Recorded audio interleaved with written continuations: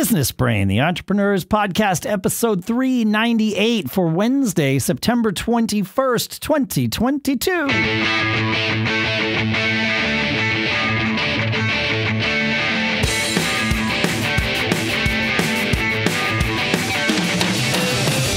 Greetings, folks, and welcome to Business Brain. Welcome back to Business Brain here at businessbrain.show. Where we are small businessing with our business brains and really just living our charmed lives with our business brains every single week. Really, we're living them every day. We're just sharing about this every single week. Sponsors for this episode include Business Capital Providers, where you can go to bcproviders.com/SBS to find out how you can get funded for as much as $250K in as little as 72 hours. We will share more details about that shortly here. For now, here in Durham, New Hampshire, I'm Dave Hamilton. And in Lafayette, California, I'm Shannon Jean. I want to warn you here. There's a fly in my studio. When I say studio, I say that loosely because that's my office basically because I'm a business guy. So if you hear me swing, you won't hear the fly, but you may hear me like swat around as it buzzes around my face. So I just put that out there. So how are you, Dave? I'm good. Life's been nuts. I was thinking about we rescheduled for today because I was using my business brain yesterday to organize my life such that I can I can lead my charmed life. And this was, we normally record on Tuesdays. Today we are recording on release day here on Wednesday because I went yesterday with my family to Boston to see this immersive King Tut. They call it the Beyond King Tut immersive experience or something. If and when it comes to your area, folks, highly recommended. But we did it on a Tuesday because, well, everybody else does things on the weekends and it gets really crowded. And so, we are all at a point, every one of the four of us is at a point in our lives where we have some flexibility during the week time. And so we just kind of traded that out for, maybe doing some work on a weekend or in the evening or whatever, and just carved out the time in the middle of the day yesterday to bounce down to Boston. We had lunch and did the thing and came back, and we went down after rush hour and came home before rush hour, and it was pretty good. So, That's great. That's that flexibility we talk about all the time. That's exactly it. Yeah. It's leveraging that flexibility. And it worked. It works out. We all can do it.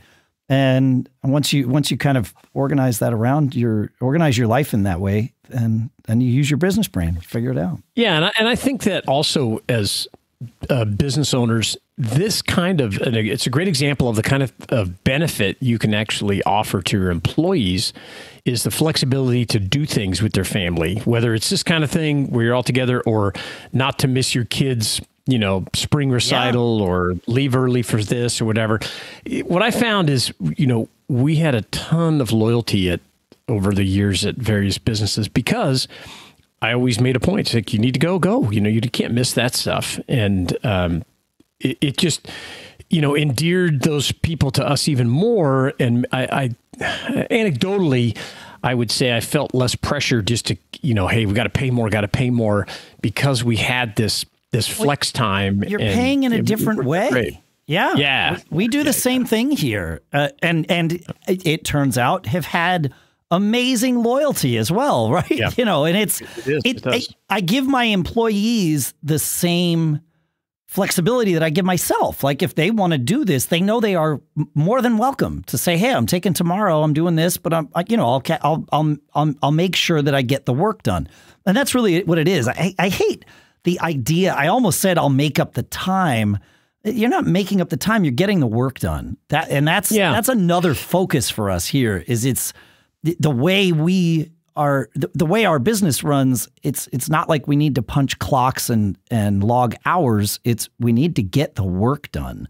And as long as we're getting the work done, everything's good. I mean, we do like to have some synchronicity in terms of when people are working, in terms of the hours that people are working, because there's sort of those in the moment conversations that can happen, and to communicate synchronously as opposed to asynchronously makes a lot of sense in a lot of cases, but not all the cases. And so, yeah, everybody's free to kind of work when they want to work, as long as they get the work done. That's it.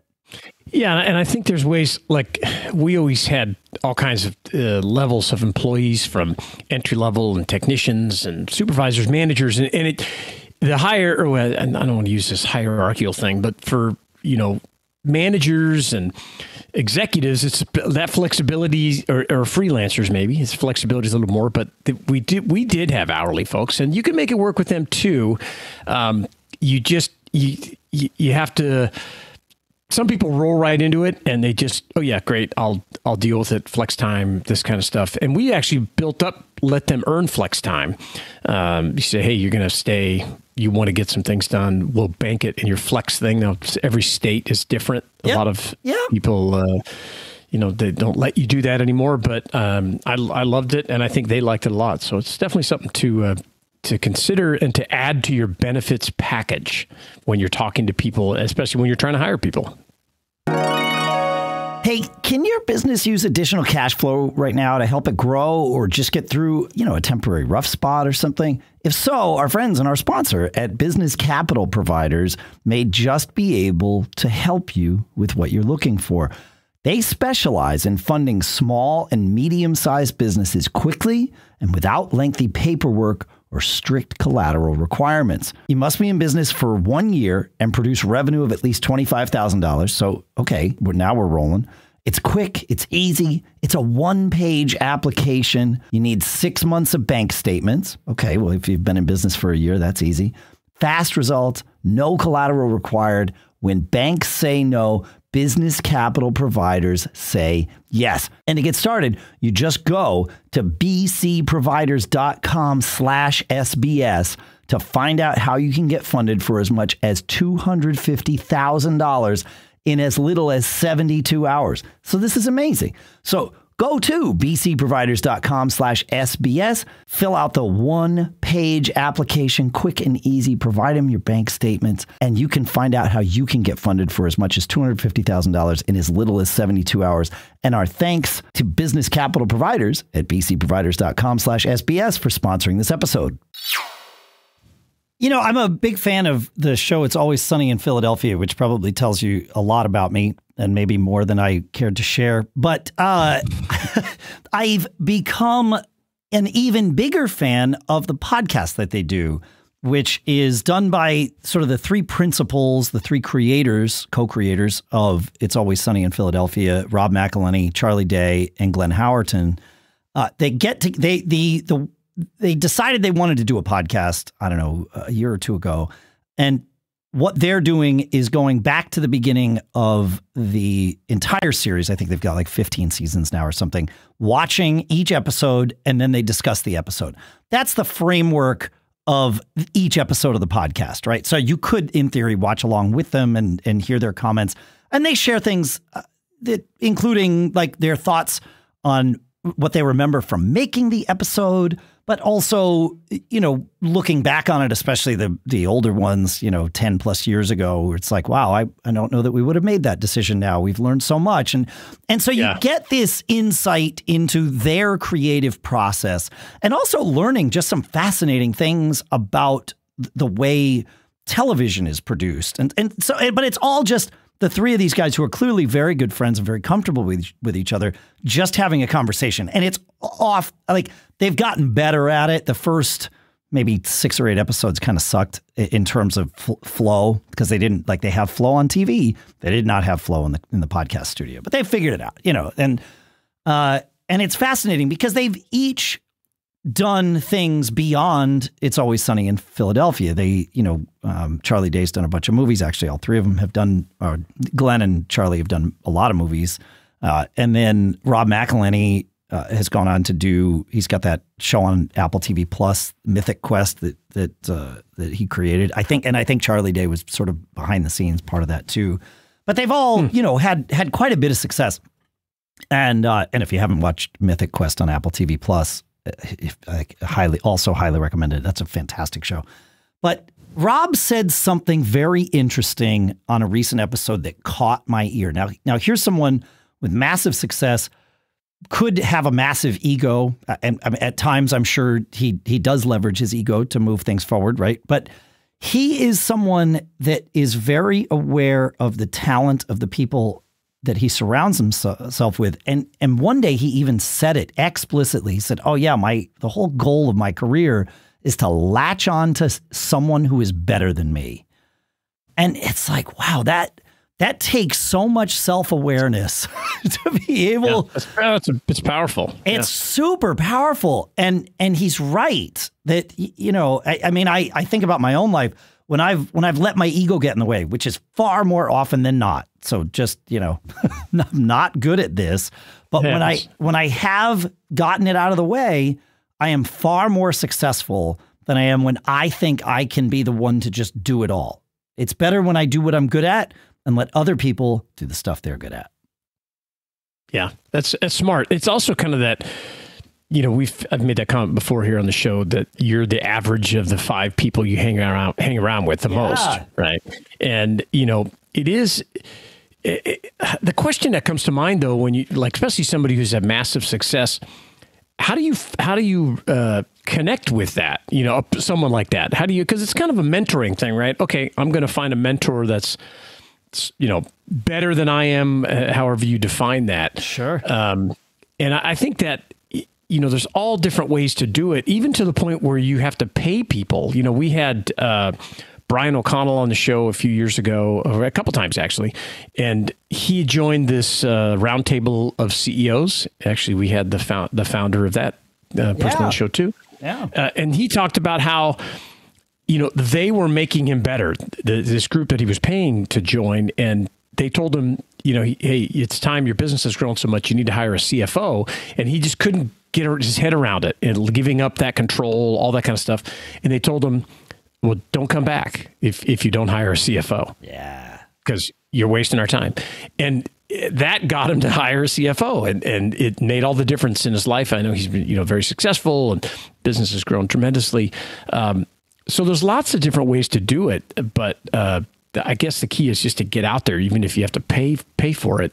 You gotta get involved in some groups, you know, ask your kind of unofficial advisors who you should meet, who you should talk to, whether it's your accountant, your attorney, your banker, anybody, your business associates, if you're joining the Chamber of Commerce, in any sort of organization that you can then reach out to people that you think are doing better than you and learn from them.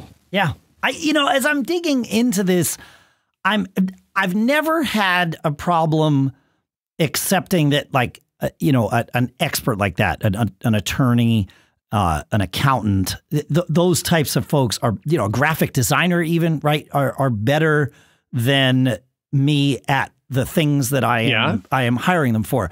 Really, where it comes, where when I heard this, where it resonated for me was he did this with his business partners.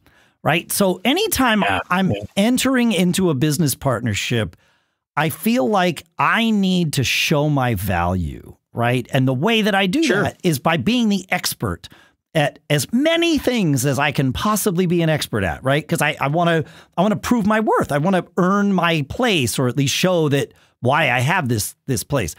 And what he was saying was exactly the opposite. It was just find the good people and let them do the work because they're better at the work I'm supposed to do than me. And that was the really interesting thing, was saying, no, that's harder. That's much harder. And that's really often, where this resonated for me. Yeah. And it's often uncomfortable. It's massively uncomfortable. Yeah.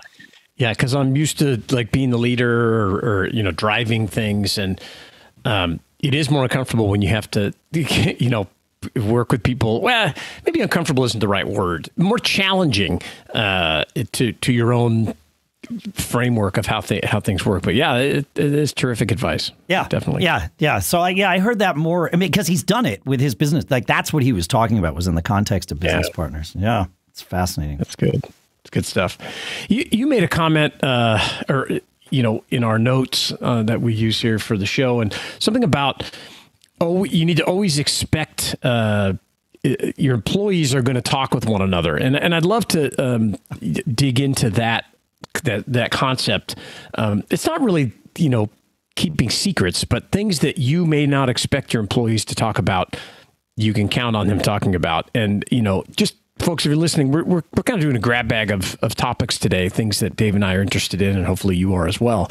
And I'd love to learn more about this, that statement and kind of where it resonated with you. Well, it came up after we recorded episode 389, where we were talking about how to handle layoffs and that sort of thing.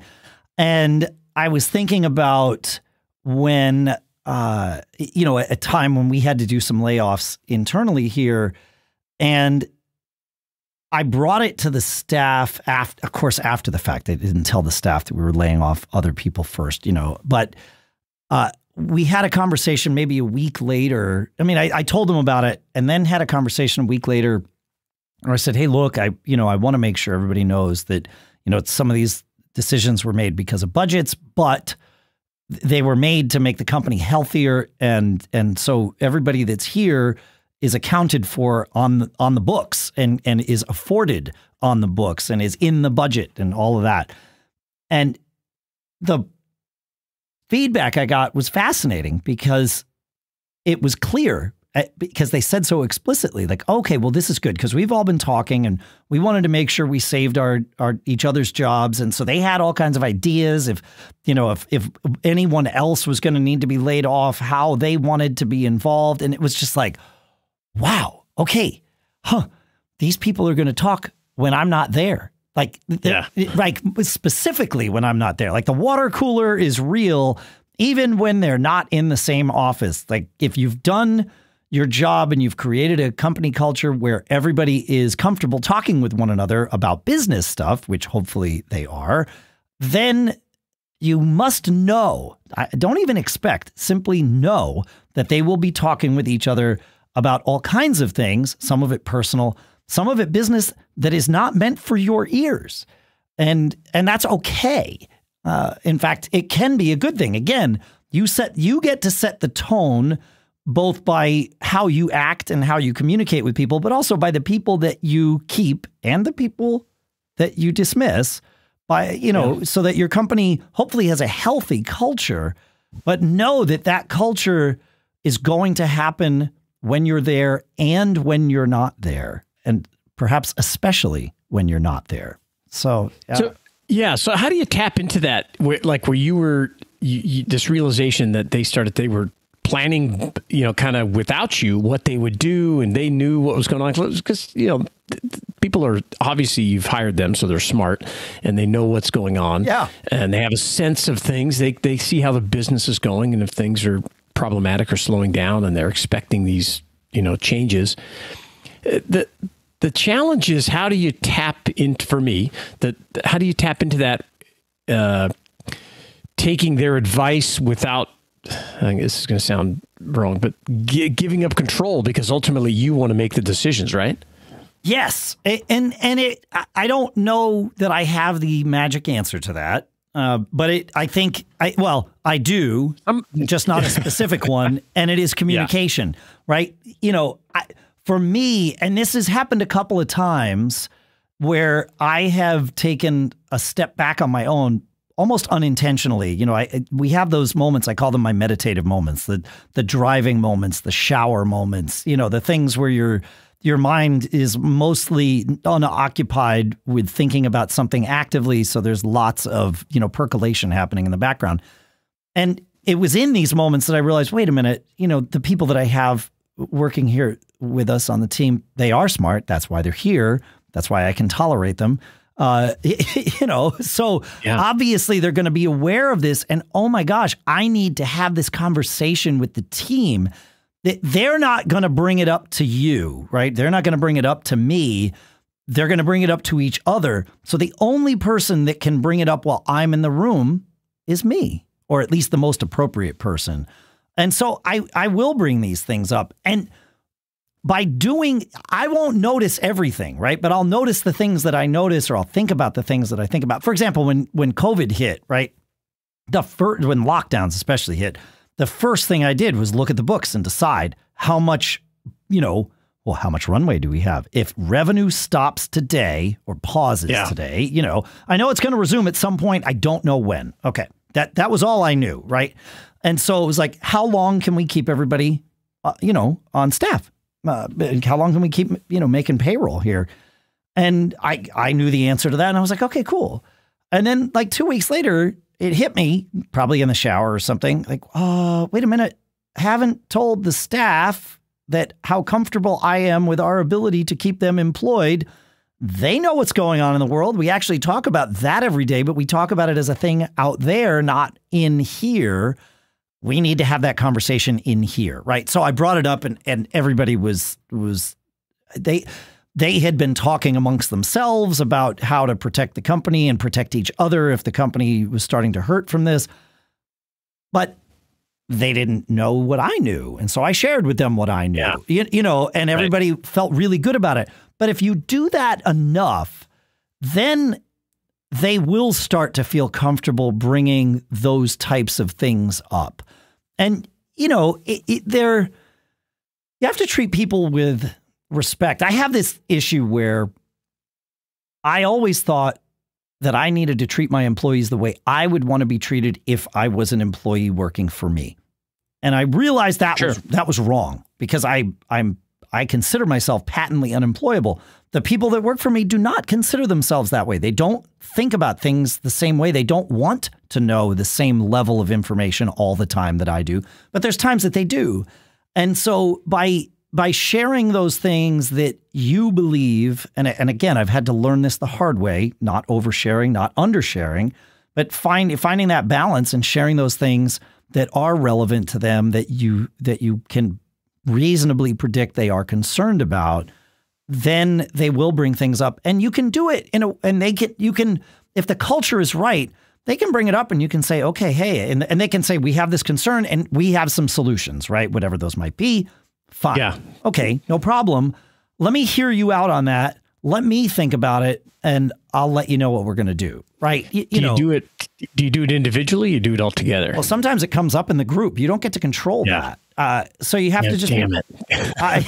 But that's okay. But see, that's the thing. You're right. Yeah. Is it's better sometimes. In the end, it's uncomfortable in the moment because you as the boss, the manager, the owner, whatever your role is, can feel ganged up upon, and in a sense you are, but you just have to approach it with confidence. Like, okay, thank you for bringing this to me. Let's talk about it. Let's spitball a lot of this stuff.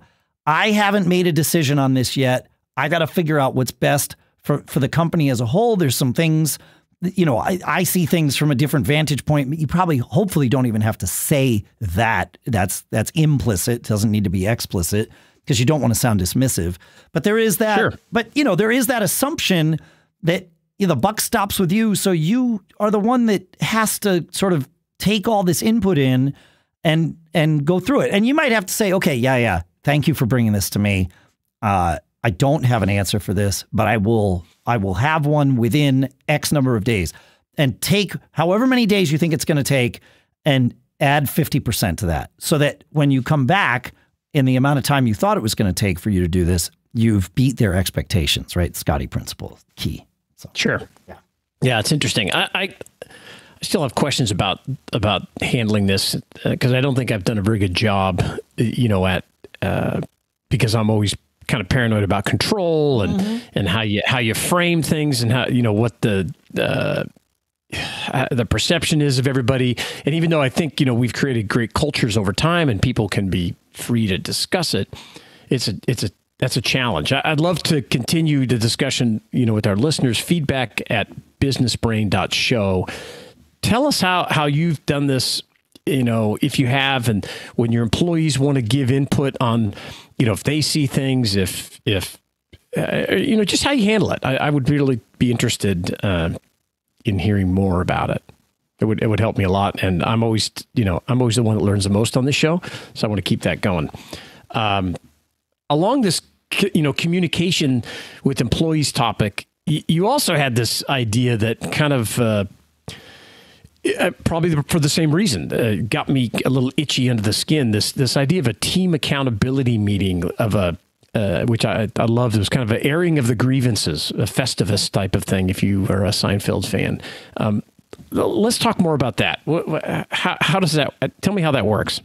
How great would it be if you could get free coaching calls from successful creators every week Experts give you actionable advice on how you can build a better content business, increase revenue, and establish yourself as an authority. And that's what you get with the How I Built It podcast by Joe Casabona. Previous guests have included John Warrilow, Wes Kao, Dickie Bush, and Alexis Grant. But that's not all. You'll also get live coaching calls where listeners get to pick Joe's brain on launching a course, monetizing their podcast, or improving their website. You can learn about How I Built It and subscribe at howibuilt.it or wherever you listen to podcasts. Thanks, Joe. All right, so this crazy idea about Festivus and team accountability. Festivus employee meetings. Yeah, so I did have this idea, and it's a crazy idea, and it's, I'm sure, a terrible idea, but No, I wouldn't say that. Let me tell you if it's terrible. Okay, or not. Right. So in most companies, the idea, and this is a good thing, the idea is that everyone supports each other and is nice to one another and all of that, and it helps you want to work with the team, right? You bring the things up, you say, "Oh, thank you for helping me with that. You did a great job with that." This, all of that, and that happens regularly, and I think that's important that happens regularly. And regularly is kind of the key here that led me down this crazy path. I think it's equally important not to gloss over the things, even the little things that cause stress and could be improved, right? Especially if those things are presented like productively and with consideration and attention, and not just bursting out like, okay, look, this has been going on way too long. The way you format your reports messes with me. We got to fix it, right? Those things I know I've been in those scenarios before too, where it's like you let it go because everybody has to have their own way of doing things, and you let it go and you let it go. And then finally it's like, all right, screw this. I can't take it anymore. This is not good. We got to fix this, right? And then boom, out it comes. So this is where my idea came from, about having a regular, but not too regular, accountability meeting. Maybe this is a once per month thing. Maybe it's once every couple of months. I don't know. Where you have this airing of the grievances, to take a nod or give a nod to Festivus, but in a productive way, right? That way you are intentionally getting together to share the things that are on your mind. And everybody knows that this is happening. Now, this is where I don't know how you make it so that this feels productive, right? But the nice part about it is no one's guessing, am I doing something wrong? It worked out terribly, by the way, the example I'm about to give, in my opinion. But I realized, I went to see Sting a couple of weeks ago, and Sting has always played with like cream of the crop, A-list, world-class technician drummers. Like, to play Sting's music, you've got to be one of the top drummers in the world, right? And he's always had this, and it's great. I mean, he started with Stuart Copeland in the Police, and then he went through a couple of Zappa's drummers, Omar Hakim, who was with Weather Report, and Josh Freese, and he had Keith Carlock with him. But anyway, like, these guys are all just like on pedestals together, separately and together. So I was like, wait, who's playing drums with him? And so I look, and I see it's this guy named Zach Jones. I'm like, who the heck is that? And he's in comparison to the other names I just mentioned, he's a nobody. That's okay. I'm far more of a nobody than this guy, so no problem there. So I watched an interview with him where someone was asking, he's been on the road with Sting. He recorded on his albums a couple of years ago, so he's known him for a while, but he's been on the road with him basically all this year. And he said, people were asking, the interviewer was asking him, hey, so like, you're literally stepping into the shoes of giants. How do you approach this? He's like, well, I know that the way, Vinnie Colaiuta plays something, was one of Zappa's drummers and was a Sting drummer for a very long time. There's only one person that's going to play it like that, and it's Vinnie Colaiuta. And so I know that I have to approach these songs and play them my way. And within reason, I'm given flexibility to do that. The vibe is, so there's Sting, and then there's this guy, Dom, whose name I can't remember, which embarrasses me, but his guitar player who's been with him forever and it sounds like his musical director, right? That sort of coordinates the band for Sting. But he said, yeah, you know, and if Sting or Dom has an issue with it, they'll tell me. But in this band, no news is good news. You know, you do what you want. If nobody says anything, you know that what you're doing is okay. And I thought, well, okay, that's cool. Great. Sure. Then I went to see him. It was awful. Everybody that I talked to that went and saw him was like, where were all the drum fills? Like, you can't play these Police songs without all the like flourishes and hi-hat stuff. I mean, that was like part of what made the Police work, was that craziness, you know, from the drum kit. And this guy didn't do any of that. He basically played like he was a songwriter's drummer, and with very few fills and anything. So it was that part of the show overall was fine, but that part of it was just bizarre. But that idea of no news is good news, I'm not sure is a good idea. No, I think it's a terrible idea. Right? That is a terrible idea. Case in point here, right? What we saw is they're not telling him anything. Well, why? Like, he assumes it's because they like what he's doing. I mean, maybe they do, but it's very different from the way Sting has handled his career.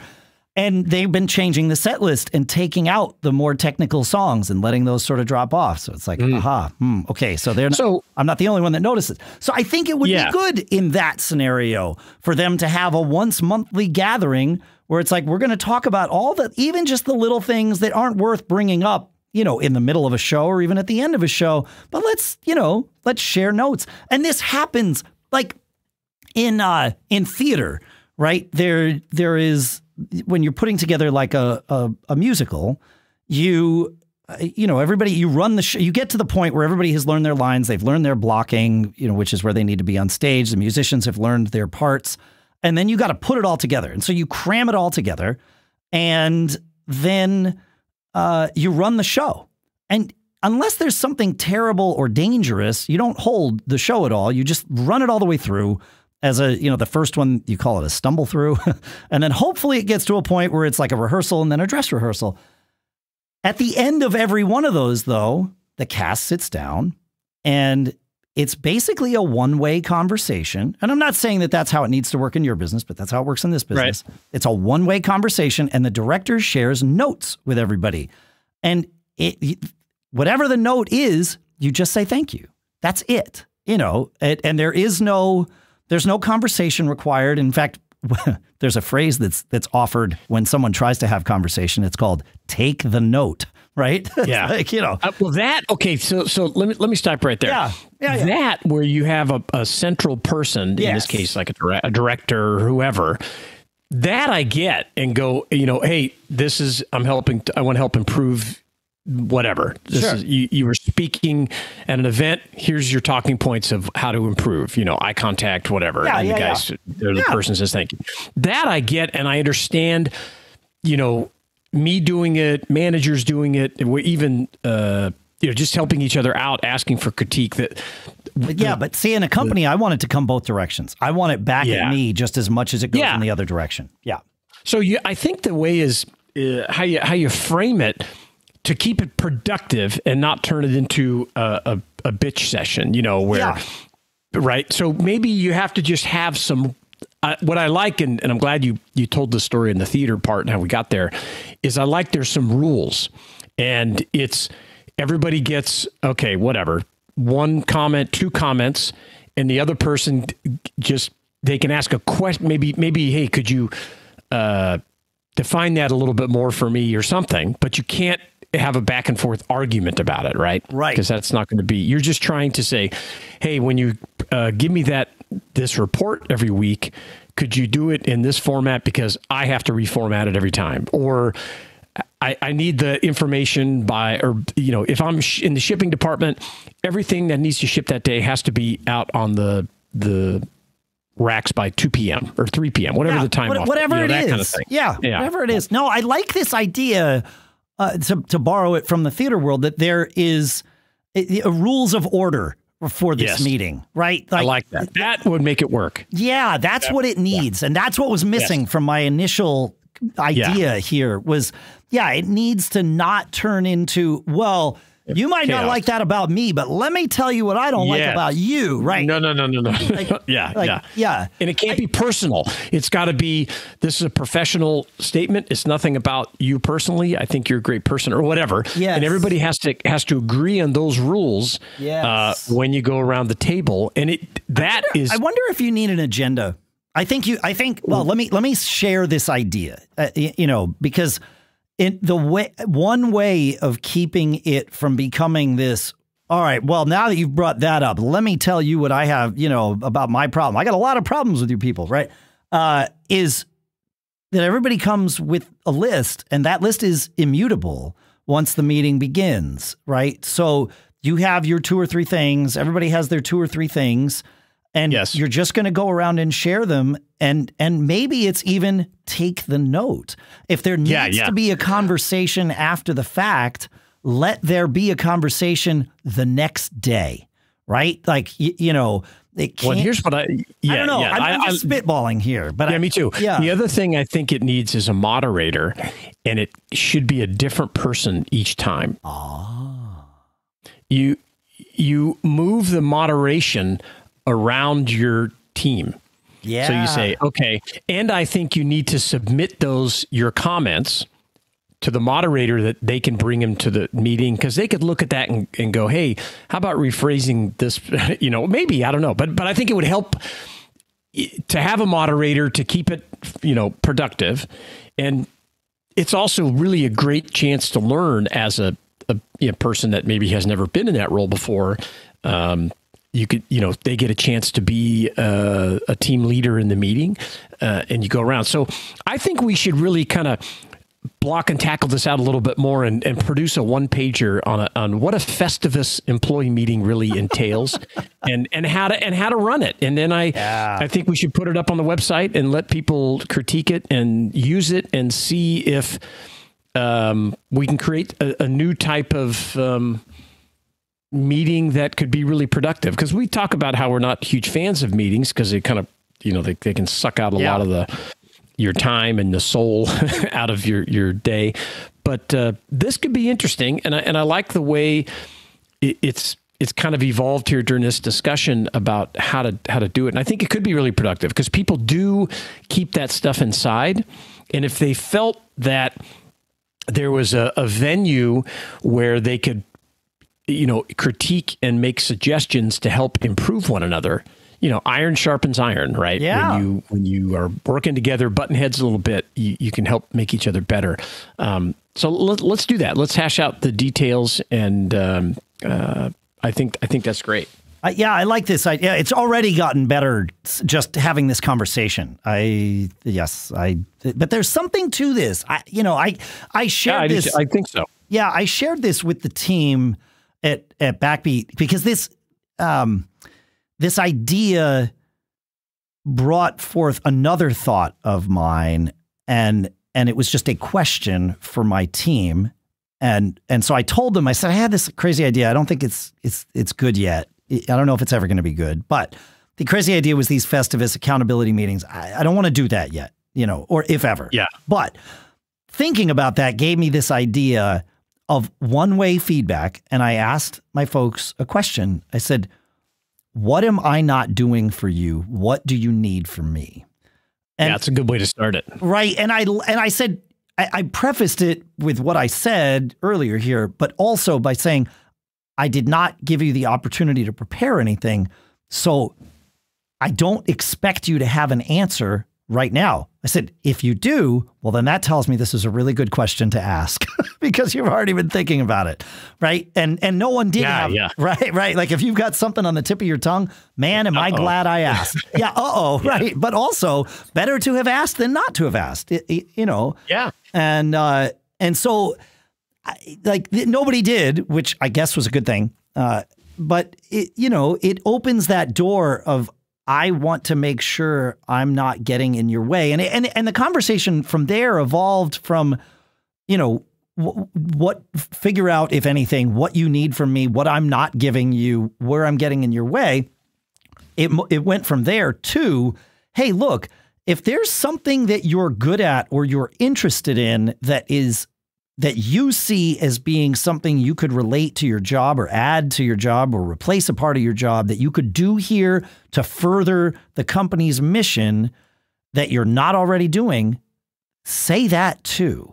Because I mean, you know, we're a small company. I know most of the people who listen run small companies. You want to leverage every talent that someone brings to the table.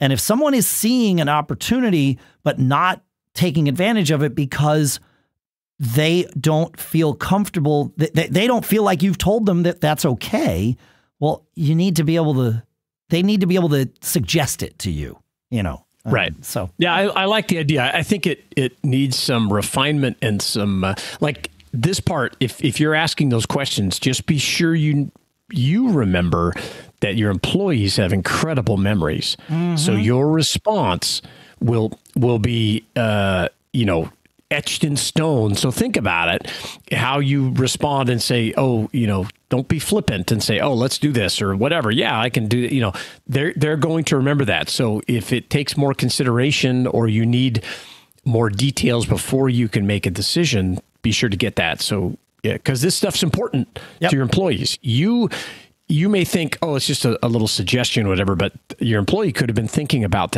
this for months and not felt comfortable coming to you. And, you know, just face it. If your name's on the paycheck or you're the founder or one of the, you're intimidating to these people at some level, and because you control their destiny, at least at your company. So don't forget that aspect of it.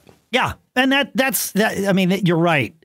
They may forget lots of other things, but they will never forget what you committed to do for them. So never. No, yeah. And that's good. Yeah. I mean, that's good. That's the accountability part of this here. So, and I really, when I had this idea, honestly, it started with me. Like, I know how to hold my people accountable. I mean, you know, like you said, I signed the checks. It's, you know, there's this implied and even not implied. It's an explicit arrangement here. You do what I tell you, I pay you for that. Right. Correct. But I really want to make sure that they are getting what they want. And I know that I can be scatterbrained. I have all kinds of things I'm doing. And if I'm not giving you what you need or not giving you the attention to a certain thing in a timely fashion, whatever that is, don't just say, well, it's my boss. I can't complain about it. Yeah, you can. Absolutely. You can complain about me. It's fine. Like, let me know. We can fix it. It's all good. So, yeah. Yeah. That's good. I really enjoy these mixed topic shows. A lot of stuff going on. We've got more stuff to talk about. Some interesting stuff. Come back next week. We've got a tip for you that's going to save you thousands of dollars on equipment for your business. Could be tens of thousands, maybe millions. Maybe hundreds. That's right. Yeah. You don't want to miss it. And thanks for listening. Yeah, absolutely. Make sure you check out Business Capital Providers at bcproviders.com/SBS. Figure out how you can get funded for as much as $250K. And hey, do me a favor. Keep living that charmed life, would you?